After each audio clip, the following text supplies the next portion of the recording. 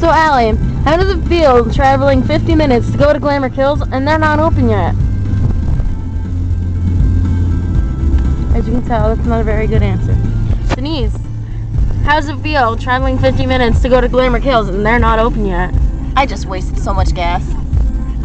Fair enough. Jen, how does it feel that we just traveled 50 minutes to go to Glamour Kills and they weren't there yet? Well, it kind of sucks, you know. It looks like it's really big. Really wanted to go shopping today. Really wanted a shirt, but guess not. Maybe at 2. Looks like we'll go tomorrow. Tomorrow? Tomorrow morning. Tomorrow morning. Not good enough. Not good enough? So I'll talk to my aunt, Allie's mom, and we will go back today.